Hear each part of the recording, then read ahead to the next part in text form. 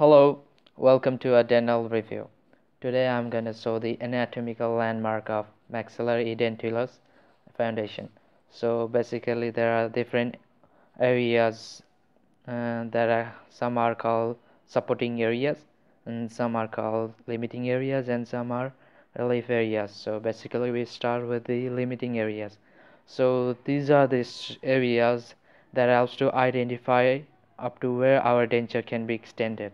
There are many structures that act as a limiting areas. So first is a labile frenum.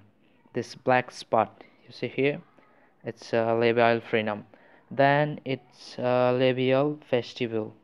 This blue structure, it's a labial vestibule that act as a limiting area. Then another one is a buccal frenum. Buccal from these two structure are the buccal frenum. It also act as a limiting area. Then we can not extend our denture up from this area. Up to here we could extend, from beyond this we cannot extend.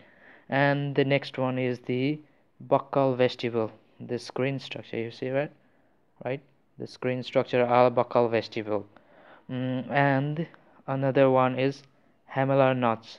This red spot, not the pink one, but the red spot, it's a hamelar knot, and it also acts as a limiting area. We can extend our denture up to this area. And the last one is the posterior palatal seal. This is the blue structure that acts as a limiting structure. We cannot extend up our denture up from beyond these areas. Up to here we can extend. Similarly, same thing happens here. And so these are the limiting structure. Alright, now let's go for the supporting structure. Okay, these are the structure that helps to support the denture. Basically, they prevent the movement of this denture. So primarily there are two supporting structure, two types of. There are primarily and secondarily. So they are also known as stress-bearing areas. So the primary stress-bearing areas are hard palate. This all gray structure you see here, right? These are hard palate. It is the main structure that acts as a primary stress-bearing areas. And the another one is posterior lateral slope of residual alveolaries. These are the posterior part, right? These are the residual alveolaries that are present after the removal of tooth. And this is the posterior lateral slopes that act as a primary stress-bearing areas. Posterior slope of residual alveolaries act as a secondary stress-bearing areas, and these are the primary stress-bearing areas. Now secondary stress-bearing areas are rugae. You see here yellow structure, these all are rugae. It acts as a secondary stress-bearing areas.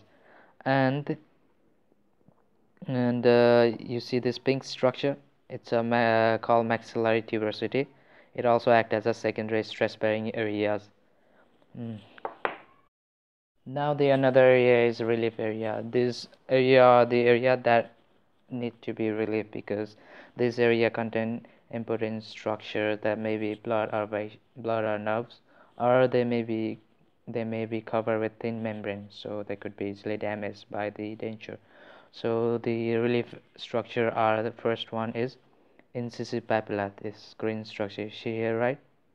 It is a limiting structure. This area need to be relieved because if it is not relieved, then it may causes burning sensation of the upper lips.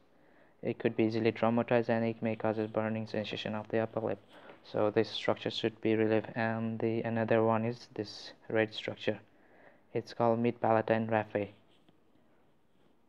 This area also need to be relieved because this area contain thin membrane, that is, it doesn't contain submucous, only mucous membrane. Below it there is no submucosa, so it could be easily traumatized by the denture. So this area need to be relieved. And another one is labial frenum. This structure, this structure is also need to be relieved because it could be easily traumatized. So this structure need to be relieved. And the another one is buccal frenum. These are the buccal frenum. So this area also need to be relieved because it contains some muscles I mean, some muscle get attached in here. There, I call it LOB, LOB, levator anguli oris, and orbicularis oris, and buccinator, LOB. It's kind of easy for me. And another one is dorus palatinus. It's a bony elevation occur on the mouth, and it needs to be relieved because it also contains thin mucous membrane, so it could be traumatized and probable to damage. So these are the relief structure. Okay, the other structure are palatinophobia. So he's palatinophobia. This it's not mentioned here, but this structure, it's a phobia palatina. Usually it's a phobia. That's a whole, and it's a, phobia present probably on the soft palate. And another one is anterior vibrating line. It's a imaginary line that is located at the junction of attached tissue of hard palate and the adjacent soft palate. So it must be here. And this structure is cupid bow shape. That is bow shape. You know that what, right? So it's cupid bow shape due to posterior nasal spine. So another one is posterior vibrating. It is just lies posteriorly. That is posterior vibrating line. So these are the structure present in the edentalous maxillary foundation.